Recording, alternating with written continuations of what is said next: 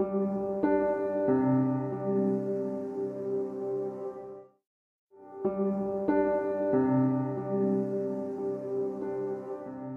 hi, hello, you wonderful, magnificent nerds. This is Let's Talk About Myths, baby, and I am your host, Liv. Liv, who is getting closer and closer to being able to bring you more content, better, more researched content. The time will soon be here. And speaking of content, have you pre-ordered my goddamn book of mythology yet? Still can't believe it's real. Greek Mythology, the Gods, Goddesses, and Heroes Handbook will be available in March of next year. It's a book of Greek myths meant to give you the basics on all the important players and help you recognize where you might have heard their stories before. It's also got the most beautiful illustrations ever. Just completely, unbelievably gorgeous illustrations by Sarah Ruden. They make me want to cry. You can head to my website, mythsbaby.com/book, to place a pre-order, or you can just search for places to pre-order, or you can just search for it to pre-order at your local bookstore, because support independent bookstores. And speaking of, Canadians, listen up. I'm going to be working with my favorite bookstore, Monroe's Books, here in Victoria, to bring you signed, personalized copies of the book when you pre-order from Monroe's. I'm sorry to say this only applies to Canadians, but finally we get something special. It's about time. That's right, you get a signed book, and I get the dream come true that is wanting people to sign books. So please, if you're in Canada or specifically Victoria, consider pre-ordering from Monroe's. There's a link on the mythsbaby.com/book website, or go to Monroe's Books. There's no E in Monroe's. And one final piece of housekeeping. You may have noticed more ads in episodes lately. This is because I switched ad companies, and this new company has ads in more markets than my previous, which was just in the States. Now I'm able to make money off of all the places where my podcast is popular. I realize it might be a little jarring though, or even a little annoying at first, but every time you find yourself a bit bummed by this change, please just remind yourself that it means that very, very soon I will be able to make a major change to how I run this podcast.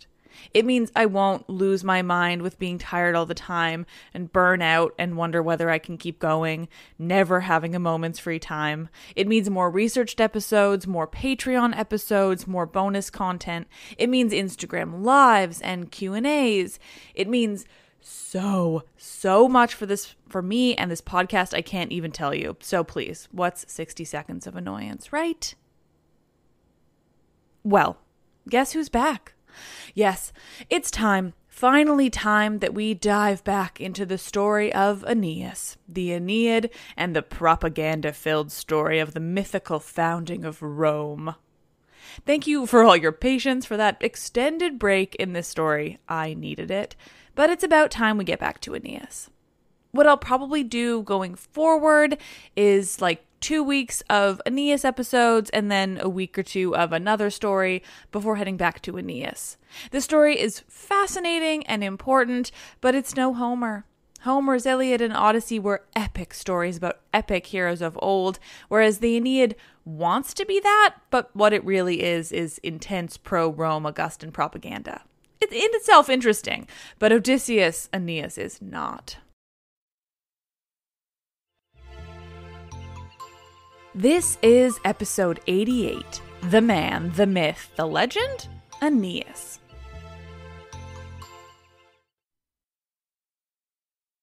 Well, we're going on 6 months since we last left that crazy guy where he was in Carthage, telling his tale of woe to Dido and the Carthaginians, so I think it's only right if we have a recap. Now remember, this is a Roman story, so I will be using the Roman names for the gods. So who was Aeneas again? Oh right, he was a prince of Troy who just survived the Trojan War by the very skin of his teeth. We found out, if a little later than I'd expected, that he lost his wife in the war, or rather, the escape from the burning city of Troy. But he saved his father and his young son and met up with a number of other surviving Trojans. Together, they escaped the city as it burned to sad, depressing rubble. Aeneas was a prince of Troy, but he was also the son of a goddess. Venus, or Aphrodite, is Aeneas' mother, and his father, a Trojan named Anchises. The origin story of Aeneas comes from as far back as Homer itself. Aeneas is a major player in the Iliad, and this is where the Romans took his name and basic story from. Aeneas was the son of Venus, and she took it upon herself to help him in the Trojan War as much as she could, though he didn't always need it. Aeneas was second only to Hector when it came to Trojans most skilled in battle. He even went up against Achilles, though that was not one of his finer moments. As one of the Trojans who doesn't die in the Iliad, the Romans found him an appropriate hero to develop their origin story from. He was not only a hero of Troy and of that iconic, famous war, but he was the son of a goddess and so appropriately important and special. When the Romans wanted an origin story they felt was as epic as they believed themselves to be, Aeneas was an obvious choice. And so the story of Aeneas' escape from Troy and his eventual founding of Rome was born. It's a fascinating story, even if you're just considering the propaganda aspects of it. One day I'll dive into that, as personally I would love to know more, but I don't have a wealth of Roman sources at my disposal just right now. In time, though. Aeneas escaped the war, and with a few trials in between that you can revisit by listening to those first few Aeneid episodes that I did before the plague hit, he eventually landed in Carthage. Carthage. Listen back to my episode on Dido, the Queen of Carthage, for more on her. I've listed all the relevant episodes in this episode's description if you want to listen back. Aeneas and the other surviving Trojans land on Carthage, and at first, he's separated from those who end up in Dido's court, speaking before the queen. Because remember, Carthage is run by a queen, and only a queen. It's badass, and definitely doesn't end tragically. As every epic travelogue must have, there's also a very angry deity involved. This time it's Juno, Hera. Juno loves Carthage and she doesn't love Aeneas or the Trojans. In fact, she's just spent how many years trying to help the Greeks take out Troy? And what, now these Trojans were coming to one of her favorite cities, Carthage? The fucking nerve of them, honestly. Finally, in Carthage, Aeneas reveals himself to Dido and the rest of the Carthaginians and his fellow Trojans, and he tells his story. How he learned that Troy had fallen, how it burned, and how he and the others escaped. He told them all the trouble they encountered en route to Carthage, how they finally got there. Of course, it's filled with dramatic acts of heroism and bravery. Aeneas' story makes he and the Trojans out to be some of the most valiant, overall good people. Again, it's propaganda here. It's interesting how different it is even from the Odyssey. It's very much about how much trouble they faced, even though they were being so good, such good people. He tells the Carthaginians and Dido how, ultimately, all they want is to reach Latium on the Italian mainland because it's been foretold that there he will found a great city that will live on for eternity. Meanwhile, though, Venus has been scheming. She sent her other son, Cupid, down to Earth in disguise so that he could place a spell on Dido. A really, really, really hardcore love spell. Not only will she fall in love with Aeneas, but she will be completely overtaken by her love, consumed by it. Where we left Aeneas, though, he was still in the midst of telling Dido and the Carthaginians of his trials and his tribulations. Oh, how much drama he encountered on his way from Troy to Carthage. Where we last left him, he had just learned that 2 Trojans he was sure had died in the war may in fact be still alive. This was a real thrill for Aeneas, but also for us, because Aeneas is about to run into none other than Andromache, the wife of Hector himself, and Helenus, a prince, on the land of Buthrotum.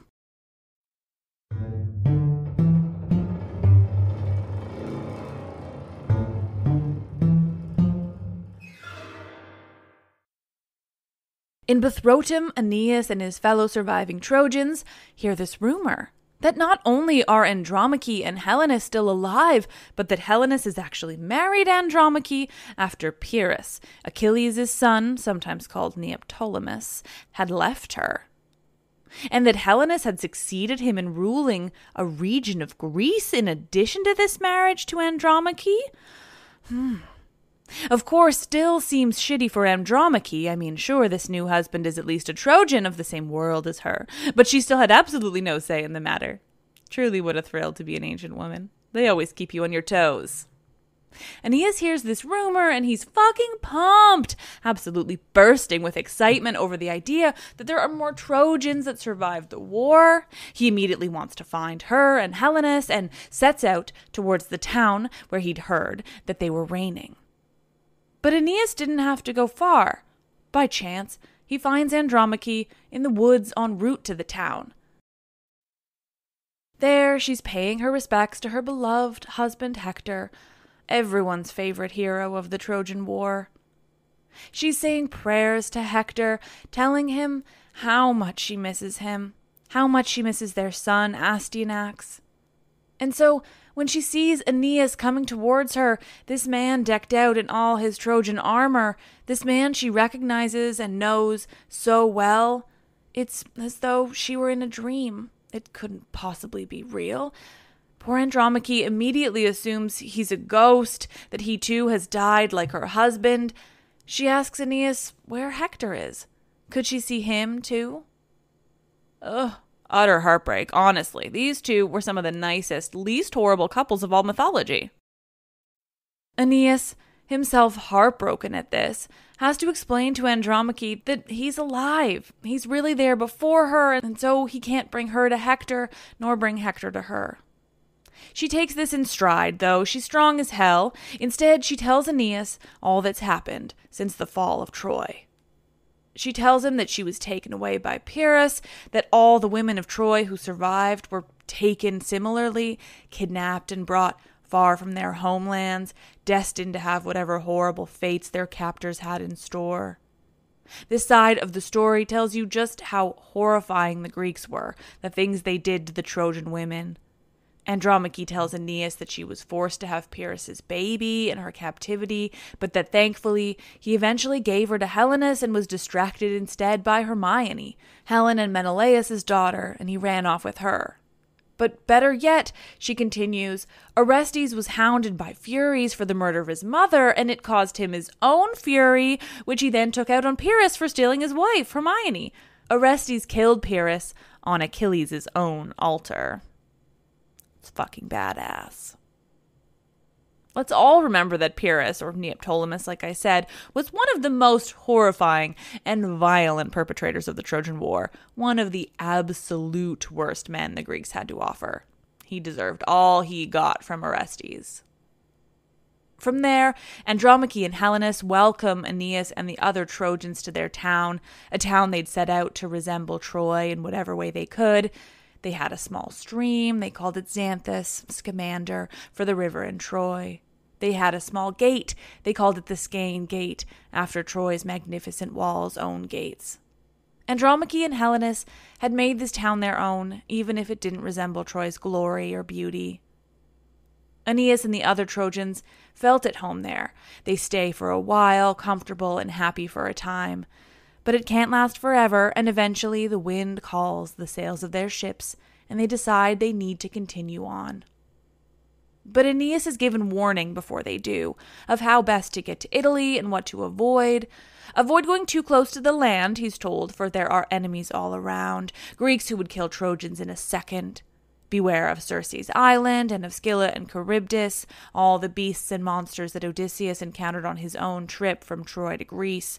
The same are a threat to Aeneas, and he must watch out.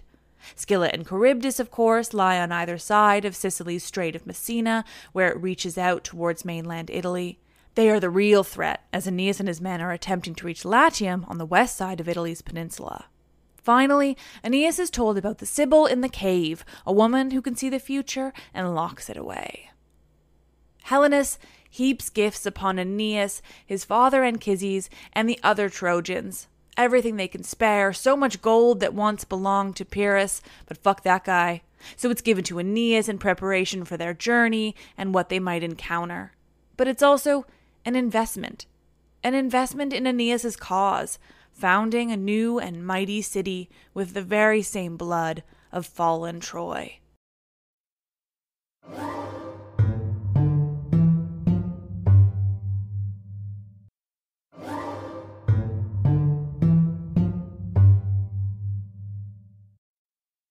Aeneas and the Trojans set sail, and before long they spot land. Land they know to be Sicily, but with Sicily comes Scylla and Charybdis. Having been warned about exactly that, the Trojans managed to avoid the swirling depths of Charybdis's whirlpool and the monstrous many heads of Scylla, but once they're free of those dangerous waters, they're utterly exhausted. The ships float lazily, none of the men having the energy to continue rowing on, which leads them to drift near the island of the Cyclops. Don't trouble yourselves trying to work out the geography of the Aeneid versus the Odyssey, or the Odyssey in general. Crazier scholars than you have tried and failed. Regardless, they round the coast of Sicily, where even Mount Etna is feeling a little more stressed and anxious than one would hope. The volcano that is Mount Etna is spewing ash and smoke. Even stones rain down from angry, angry Mount Etna. The giant Enceladus bellowing in anger beneath it. But as unappealing as Sicily sounds at the moment, Aeneas and his men land on the island for some reason. Quite quickly, they come upon a man who hasn't seen other humans in quite some time. His hair is long and ragged, he's thin and leathery from the sun. He doesn't look good.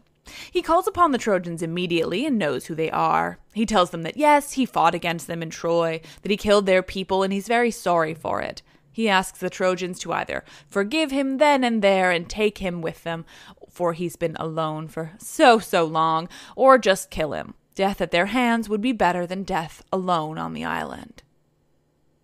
The man is Achaemenides. He tells the Trojans that he sailed on Ulysses' own ship, Odysseus as I prefer to call him, but we must remain true to Rome here. He was on Ulysses' ship as they attempted their journey home to Ithaca from Troy, but tragedy struck. Achaemenides very much blames Ulysses for his misfortune, but you all know I'm a sucker for the man and straight up biased in my love for him. According to Achaemenides, he was stranded on Sicily, what they call the Cyclops Island, when he was abandoned by Ulysses and his men. Just as Achaemenides has finished telling Aeneas and the Trojans his story of woe about what a horrible thing Ulysses, that pesky Greek, did to him, about how horrifying it was to encounter Polyphemus, they're startled by, yes, you guessed it, Polyphemus. The giant one-eyed man pushes apart a clump of trees to reveal himself to the Trojans, who look on in horror, knowing exactly who they've just been found by, having just heard the story of Polyphemus' time with Ulysses. They run for it, and thankfully Polyphemus is weighed down by his own size and the blindness Ulysses inflicted upon him. The Trojans make it to their ship, looking on at Polyphemus as he rages upon the shore. He calls on the other Cyclops who join him, the whole group of them looking on in anger at Aeneas and the Trojans. As they sail away, Achaemenides with them. But where to go next? They'd been warned about Scylla and Charybdis and had only just escaped the whirlpool earlier. They certainly couldn't go near that pass again. The island was a no-no, as it was pretty full of angry, one-eyed giants, not to mention a spewing volcano. They were left with one option. Another place Helenus told them of, but hadn't mentioned anything bad that might happen there. Seems like the perfect spot. Ortygia, it's called, so they land there. But there, and we're not told how, or when, or why, or really anything except Anchises dies. Aeneas' father, the man he'd risked so much to save from Troy, his best friend and confidant, dies. Seriously, the things this book dwells on versus the things it just lets go as if they were minor details. It's a trip. Anyway, Anchises is dead from God only knows what. I think maybe he was tired? Old age? I don't know, but thankfully we spent a good long time on Ulysses leaving this random dude on an island. And with that last tidbit of tragedy. Aeneas finishes his story, leaving the palace of Carthage, where everyone has been feasting, in a slightly awkward, definitely tragic silence. That night, the love spell that Venus and Cupid placed on Dido takes effect, or takes even more effect, that is. Her love for Aeneas grows stronger and stronger. It begins to take over her thoughts entirely.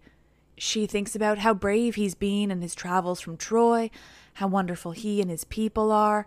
She thinks about his son, who was Cupid in disguise as he sat in her lap, just a taste of the love she would develop, all because of Aeneas's goddess mother and her famous love god son. The way Dido's love for Aeneas is described is continuous foreshadowing of what's to come for this woman. A woman who founded a city all on her own to escape tyrannical men, who led the city well, who grew it into a beautiful and powerful force in the Mediterranean. A woman who would have done just fine if Aeneas and his Trojans had never landed there in the first place, destined to fuck shit up for her and her people. But I'm getting ahead of myself, because it's fucking badass that Dido was the queen of Carthage, and it's really fucked up how things go down. All because Carthage was a major enemy of Rome. It's all part of the propaganda. But again, we'll get there. For now, quote, "The queen's lifeblood fed her grievous love wound. An unseen flame gnawed at her hour on hour."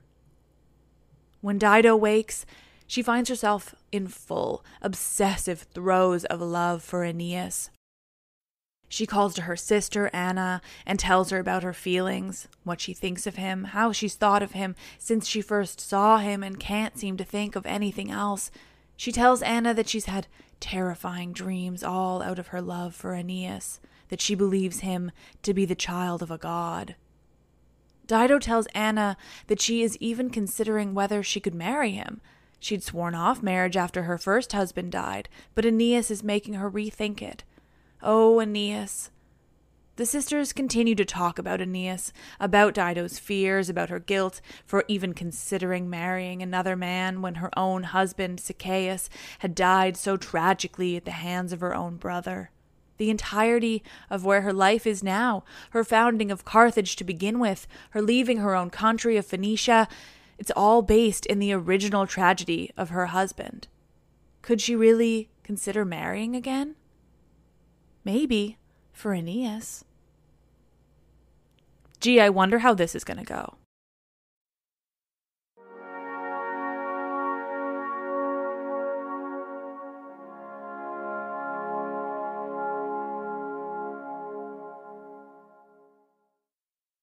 Oh, nerds, thank you all for listening. I'm both excited to be back in the Aeneid and frustrated at how hard it can be to transform the Aeneid into a piece of fun and exciting storytelling. Anyway, Aeneas is cool, and who doesn't love Dido? But man, the Romans sure were high on themselves.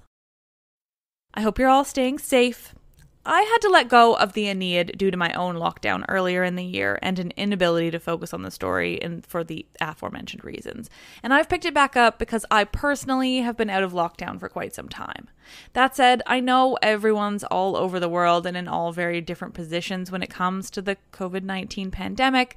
It's a very odd and interesting time to live in, especially when you have an international group of awesome people listening in to the mythology every week.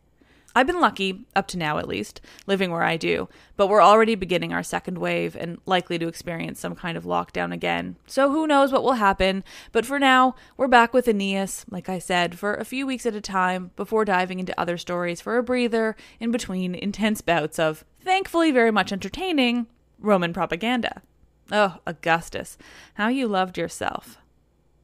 If you haven't already, please pre-order my book, because I have a book that's available for pre-order. It's insanity. I'm truly never getting over it. Thank you all. As usual, rate, review, subscribe. Please follow me on social media. I'm Myths Baby everywhere. You're all wonderful. Stay safe, be smart, and don't fuck with this pandemic. You'll end up hurting yourself or others. Wash your damn hands. Black Lives Matter. Trans rights are human rights. I am Liv, and I love this shit.